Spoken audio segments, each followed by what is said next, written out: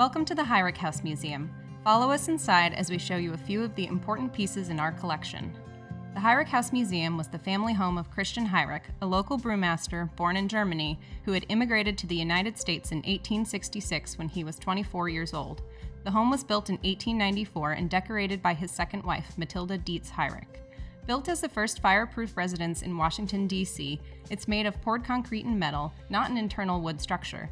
While Christian wasn't afraid of fires, he had had a series of fires at his brewery located a few blocks south of the house and decided that he didn't want to risk having additional fires at his own home. When the Heurich family decided to build their house in DuPont Circle, they knew that, while it didn't yet have all the infrastructure needed for a new, modern home, the area would eventually have it. DuPont Circle was becoming the it neighborhood to move into, and Christian decided to build his home with an electric hookup, even though electricity wasn't yet in the area. Many of the light fixtures in the house, including this one, are electroliers, which incorporate gas chutes on the top and electric bulbs on the bottom. Before the electricity was reliable, the Heurichs used the gas chutes to light the different rooms, and then once they had the electricity stable in the home, they would use the electric bulbs instead. This allowed them a little more versatility, and while it wasn't exactly fireproof, the family didn't have any issues related to the gas lines and electric lines running next to each other. This piano, a 1901 Steinway Model C, was purchased by Christian Heurich as a gift for his third wife, Amelia Heurich, upon the birth of their first child, Christian Jr. Originally an ebony black color, it was sent out by the family to be repainted as we see it today. The piano was recently restored to playable condition, and we now do have performances that involve the piano being played by professionals for audiences in the nearby rooms. This is one of the more unique pieces in the museum's collection. Amelia, who was a bit of a spiritualist, would incorporate Michael, a Cathay Cruise porcelain doll, into the family's dinner service on occasion. If there were ever 13 people seated at the table, that was considered an unlucky number, so Amelia would pull up a chair and Michael would join the family for dinner. This fountain was added to the family's conservatory in the 1920s, dedicated to their daughter Anna Marguerite, who had died at the young age of 9 months. The image at the top is a clear likeness of Anna Marguerite and was used to help the family commemorate her during their life. While the Heurich family home was built as a fireproof residence, there were 15 fireplaces throughout the house. While they could have been used, there is no evidence that they ever were. The family had an internal coal-fire heated system that heated the house. Because the fireplaces are so intact, some of our collection includes beautiful and pristine firebacks. This one, made by Elihu Vedder, an American artist, features Apollo, the sun god.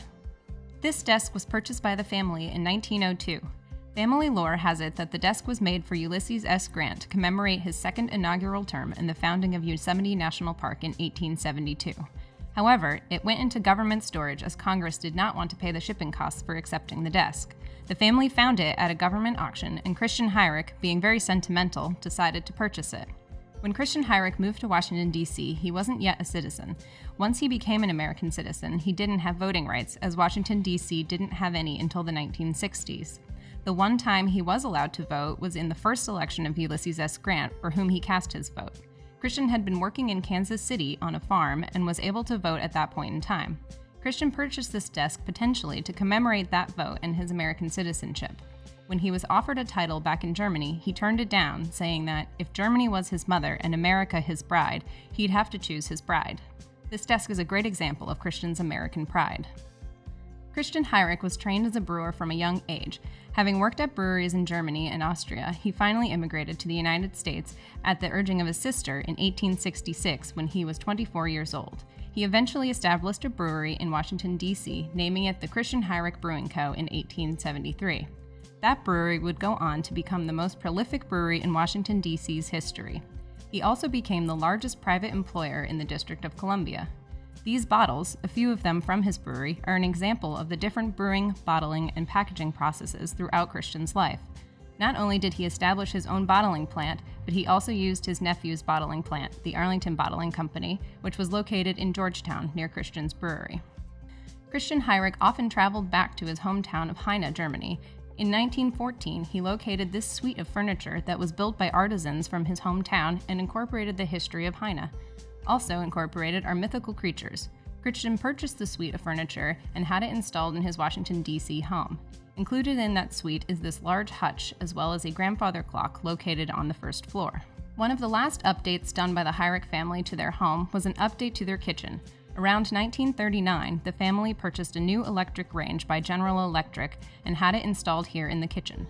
They also purchased a metal countertop and had that installed. These updates show the importance of technology and how Christian and his family appreciated the need for newer, updated items throughout their house. Some of our most valuable resources in our collections include Amelia Heurich's journals. Amelia Heurich, Christian's third wife, kept detailed records of her daily activities, the family's activities, their travels, and their time visiting their Maryland farmhouse.